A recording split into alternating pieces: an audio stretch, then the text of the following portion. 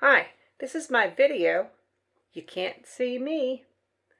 The reason I called this little frog in the pond, "You can't see me," is because he really didn't think he could be seen. I happened to know he was there, and I took a photograph of him, but his blending in was so perfectly well done with his body coloring and his camouflage that he was just very hard to see unless you knew where to look exactly.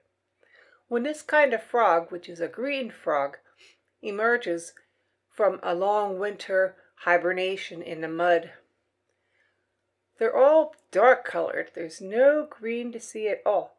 Gradually the colors come out. I found this whole process fascinating, and we really enjoy watching the frogs in our little fish pond that we built. My name's Patricia Allingham Carlson, and I hope you like my video of how I painted my green frog in You Can't See Me. I started out with a sketch. I worked pretty hard to get the anatomy of this little fellow right.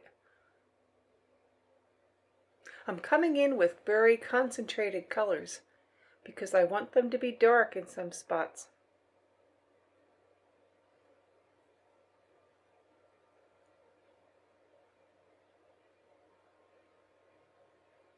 I'm washing out the edge. I'm not exactly sure where the painting will start or stop, but this gives me some options to take it as far as I want.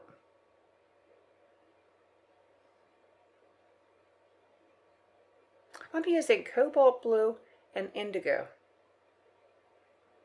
And again, my colors are quite concentrated. I'm painting the water around the lily pads.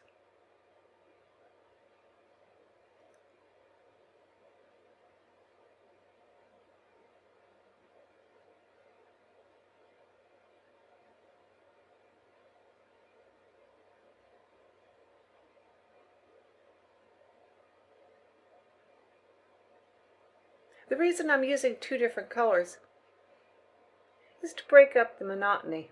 One color might be a little boring, but water sparkles and moves and reflects. So I put different colors in and let them blend together.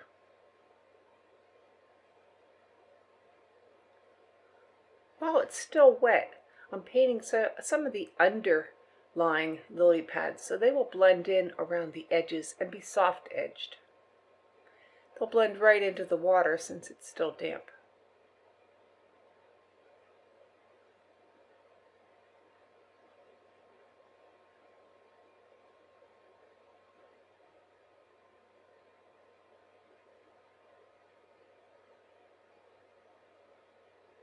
Next, I'm moving on to the frog's coloration. I tried a mixture of colors, different ones, and I came up with the fact that green and browns seem to work pretty well. The frog isn't just brown. He's brown with some sap green mixed in. So I tried using a mixture of burnt sienna and sap green, and it seemed to come very closely to approximating the color of this frog's body. Now, all frogs are built differently and have different colorations, of course. I've also put some masking onto this picture so that when I paint, those areas will remain very, very white, and I could then add the colors I want that might be lighter or might actually stay white. Now, the frog's body isn't just different colors, but it also has different textures on it. Overall, it's a moist and smooth kind of skin, as amphibians have that kind of skin, but it also has bumps and textures and different ways of blending in with its environment. I'm putting some of these on wet, and some of them will be coming on later dry.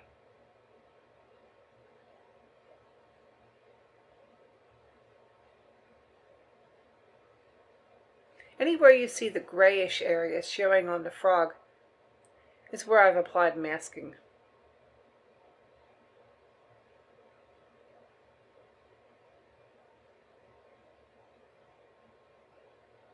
This frog is half emerged from the water, and where his body goes into the water, there was a white ripple showing.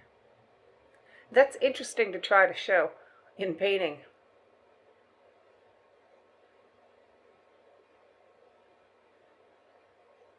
And then, interestingly enough, the frog changes colors halfway up his body. He goes from this greenish brown to suddenly being a very bright green.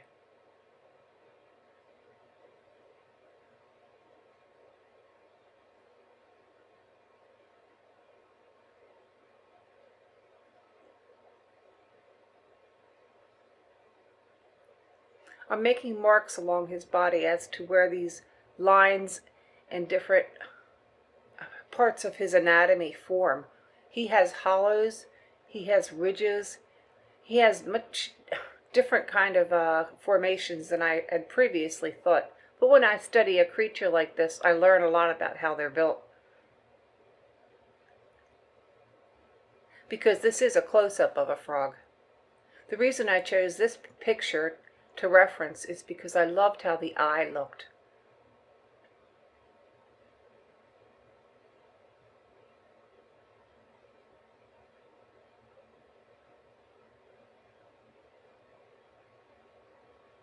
And I've never painted a frog in this kind of realistic detail before. Now I'm marking him where his color changes to the green and using some yellow because he was a greenish yellow.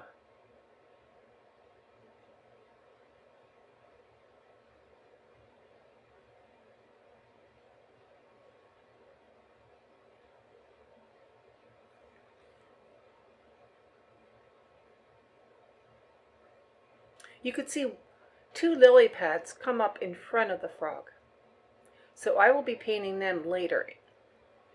The ones that are under him, I'm painting ahead of that, including the one his head is resting on. But for now, I'm just trying to get all the complicated structures of the frog's body.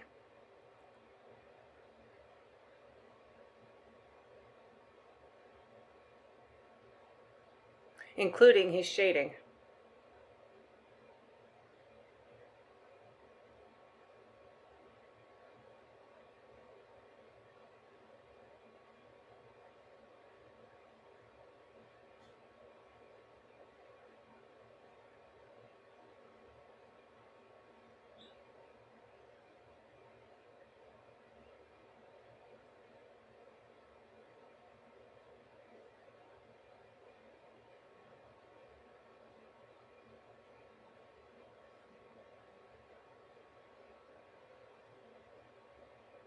Where I put in a darker line or darker color, I will frequently come in with water next to it and around it to cause it to blend in to the rest of the skin of the frog.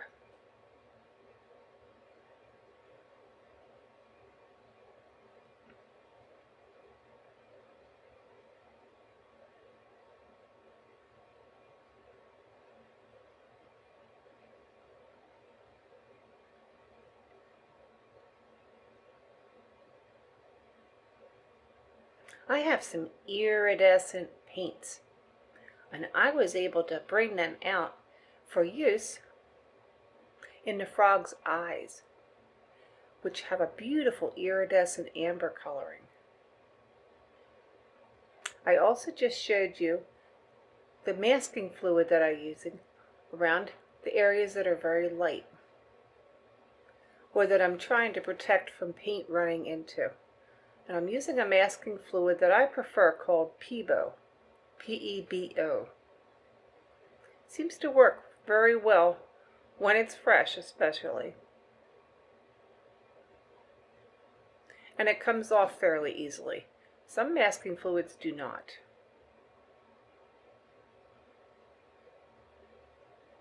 Now I have to be honest with you, the frog's feet look like alien feet. But I'm doing my very best to convey exactly what the photograph conveyed to me. And I know that the feet have webbing between them, webbed toes to help the frog swim, but they were not showing up in this photograph, so I did not paint it. Perhaps they were transparent and the water was showing right through, or perhaps they were folded in a way between the toes that allowed them to not show.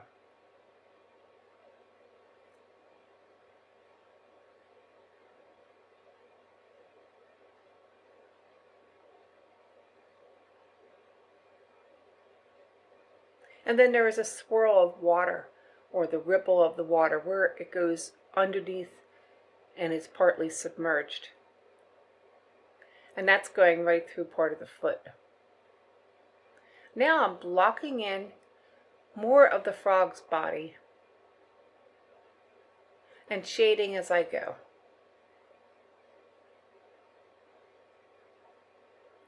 This was the basic color of much of the body, was this greenish brown.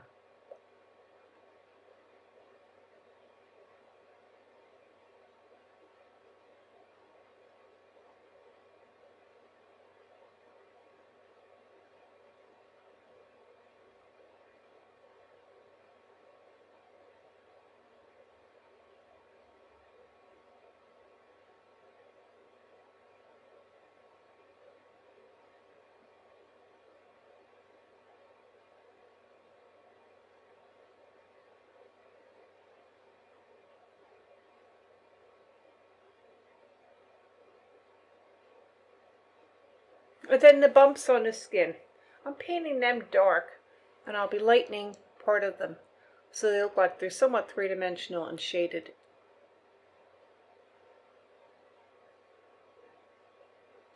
Working into the frog's head, I'm using an emerald green, sap green, and the yellow that I put down before to make a lime green. I'm putting in all the green areas that I see.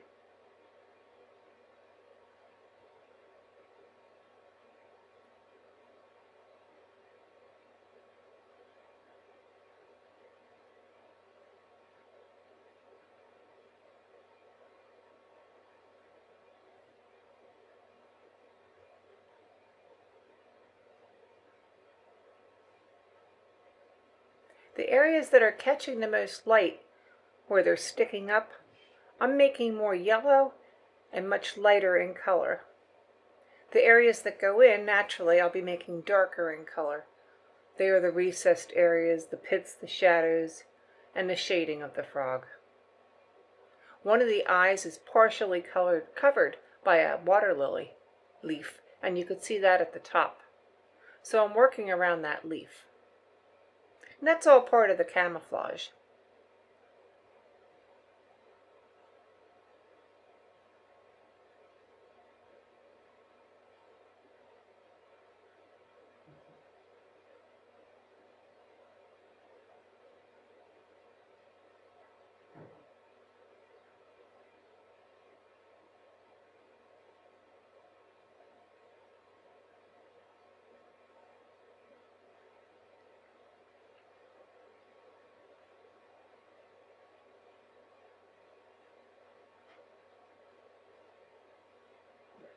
A lot of detailing at this point, and a lot of blending.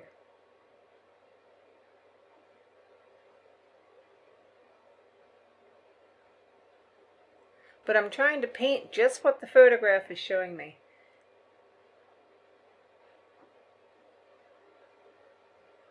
And it's a very interesting challenge.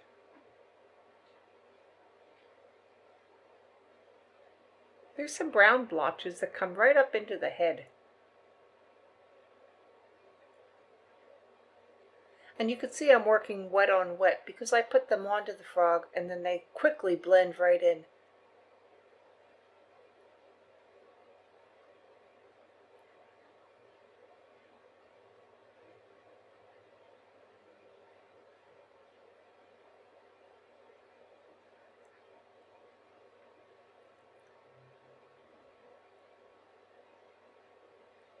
I'm continuing to work on the foot.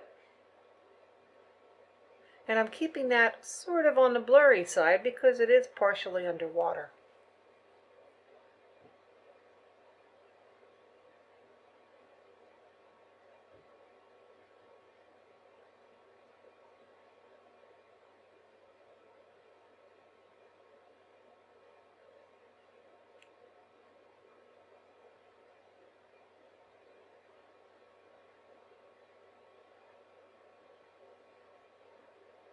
When the paint's dry, I can build up more layers of color.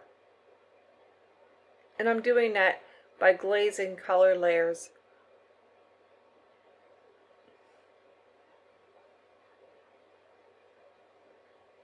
And the areas that I'm keeping lighter are the structures of the frog's body where he sticks out a little bit.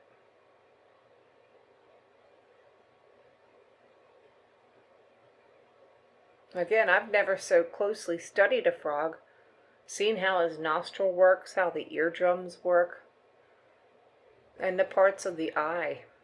So it's very interesting. I'm learning as I work. Now it's time for my iridescence coming into the eyes. They're sort of a bronze. So I'm mixing up some ochre and some copper colors, as well as some oranges.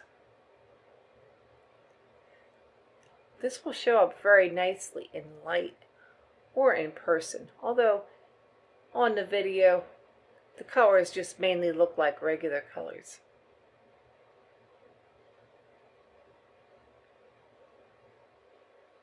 But I enjoy using iridescents when it's an appropriate place for them.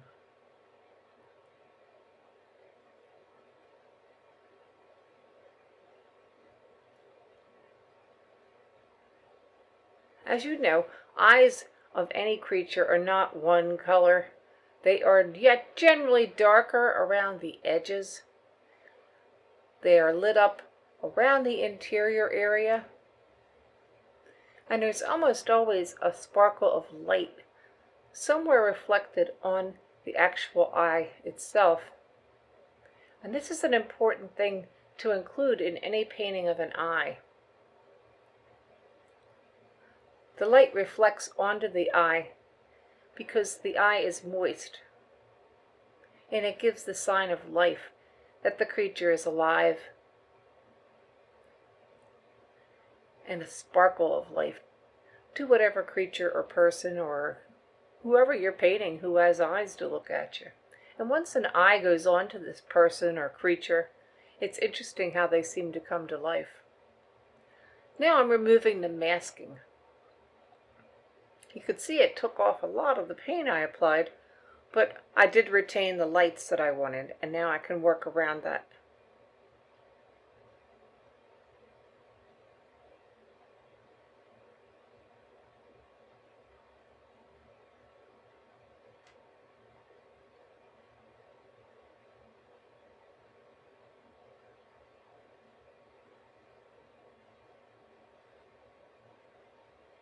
Now, I did not realize that a frog, or this kind of frog anyway, had an elliptical pupil.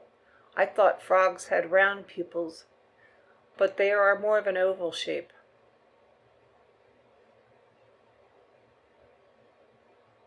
But that's something I learned by painting a frog.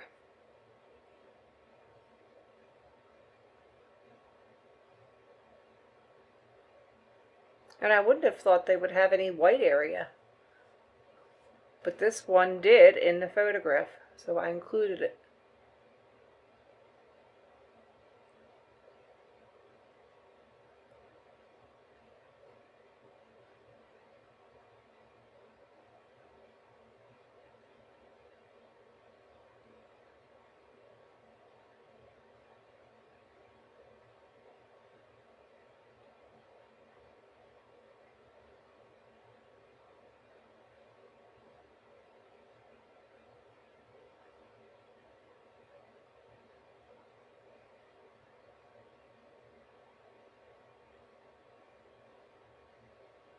And now I'm shading the actual eyeball and making it darker where the shadows hit and around the edges. I also will make it darker directly under the lid, because generally the lid of a creature casts a shadow onto the eye itself.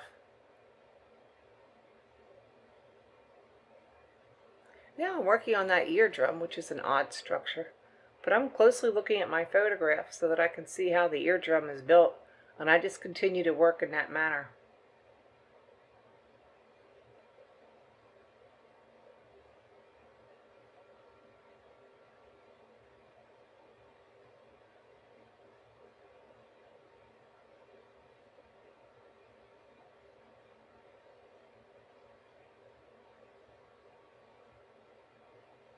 It's funny how that eye getting painted on made the frog sort of come alive. But now he's continuing to develop his depths, his structures, And he's definitely getting to be very frog-like, which is fun. I continue to add detail to the body.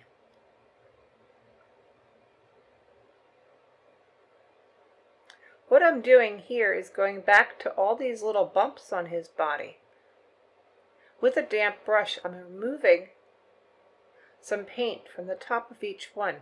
I'm trying to make them look very light. 2 reasons. I'm trying to make them look like they stick out, and I'm also trying to make them look like they're a little bit wet, because he is in the water and just came out of it, presumably.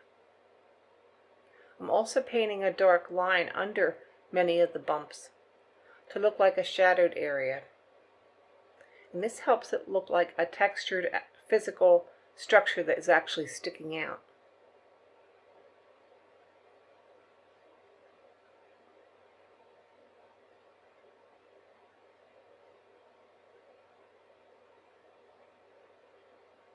I'm adding more darks around the line or ridge that goes along 2 sides of his body to make them stand out more.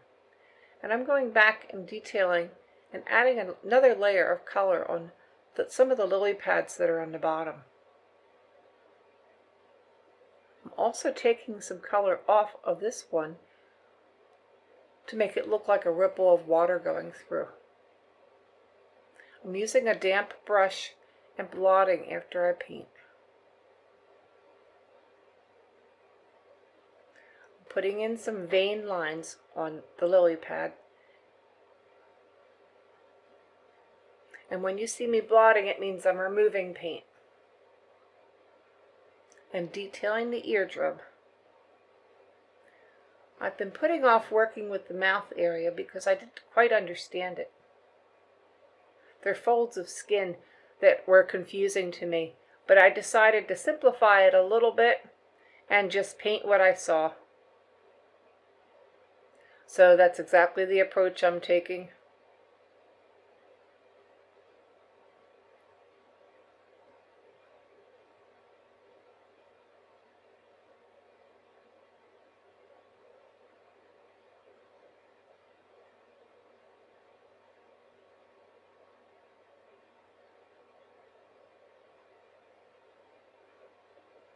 Now I'm tackling that ripple of water.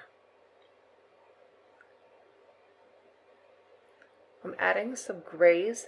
I'm adding some streaks of color from the water underneath showing through.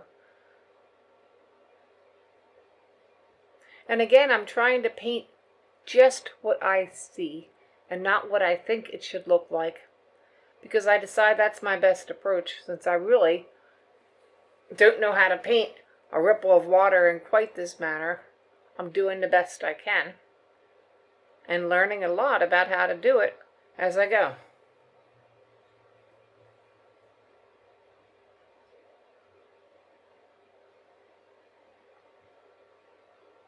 This will be a fun thing to try in the future, is to work on some of these ripples up close. Quite a challenge. I'm softening along the edge too, where it touches the frog's body, because in the photograph the water did look soft, it did not look hard.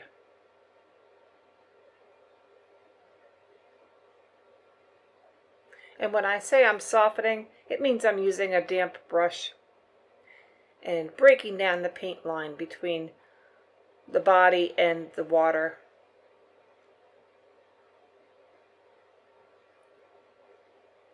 Now this leaf is on top of his head, so I'm painting it in to be very bright along the edge, and that will tend to make it stand out and look like it is on top. I'm going to keep most of the leaf fairly pale, and you can see where I've put the fold down the middle, because this is just how that leaf was built.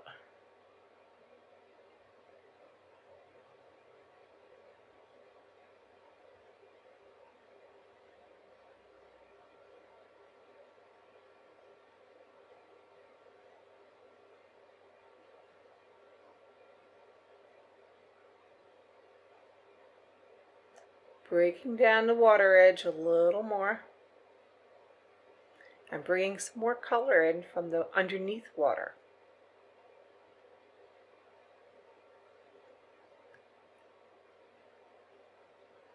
So next I'm going to work on some more of the leaves that go under the frog's head.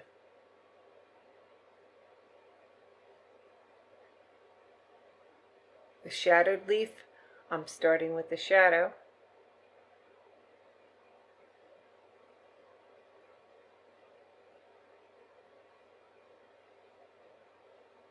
And then painting in the veins that I see in the photograph. There was also a discolored part of the leaf, so I painted that in with ochres and with burnt sienna, and I'll blend it in with my green. Interesting that the colors echoed the frog's body so closely, but that's all part of his camouflage.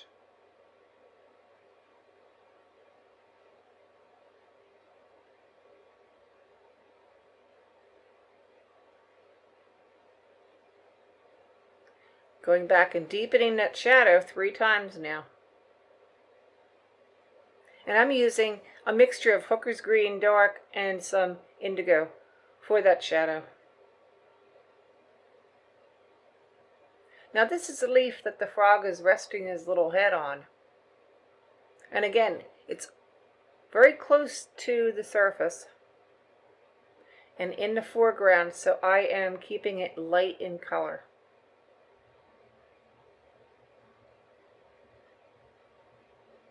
I'm finding the veins in the leaf and working wet for that part.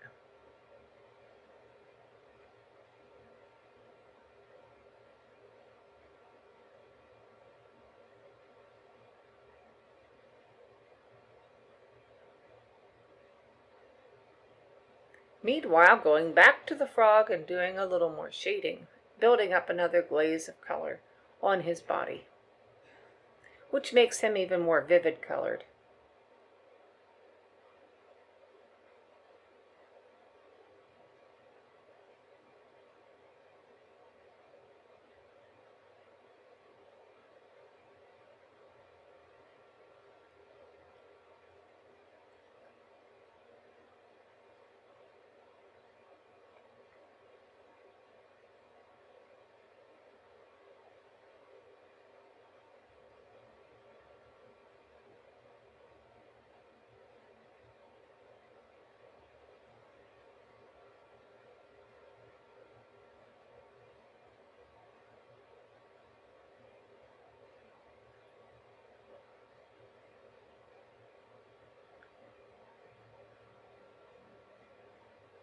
Working with the eye a little bit more, getting my details the way I want them.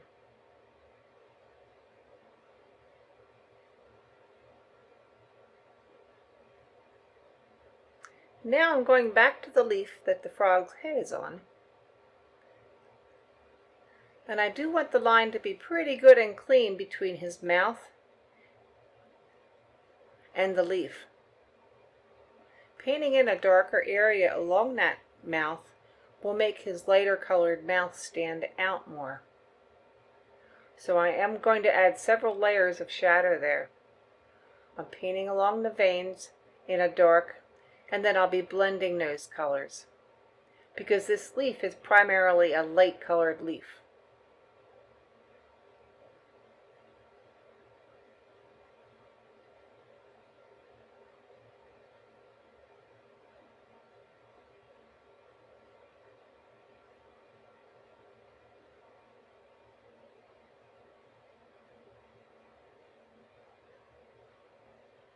Working into the eye to make it look more spherical, bringing in some darks.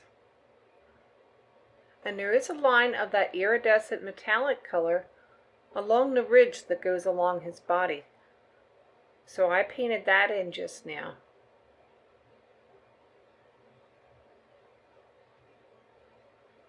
I didn't know that frogs had that kind of iridescence on their body. But again, I'm learning as I paint.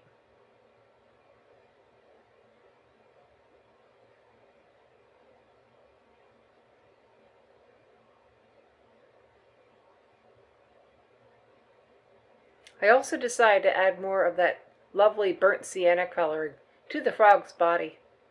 It was there. I decided to exaggerate it just a little bit because it adds a nice complementary color to the blue of the water.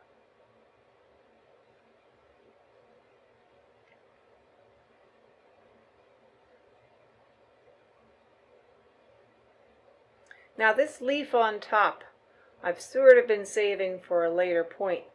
It was just a bit boring. And what I decided to do was to understate it. Since it was close to the camera, it came out just a little blurry and light colored.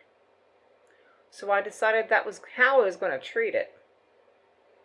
There was no need to make a very detailed leaf at this point, when the frog's detail was the most important part of the painting. So I gave the leaf its basic colors, blended them a bit, and kept a lot of it light. It keeps it looking like it's on the surface and close to us without being overstated.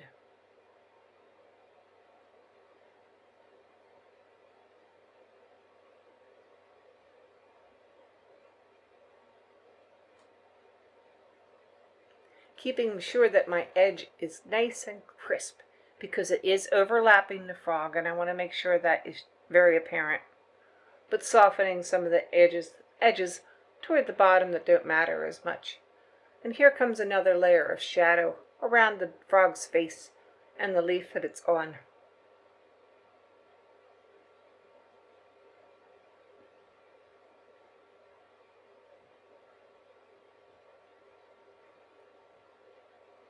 Again, this front leaf I'm keeping very soft, very blended.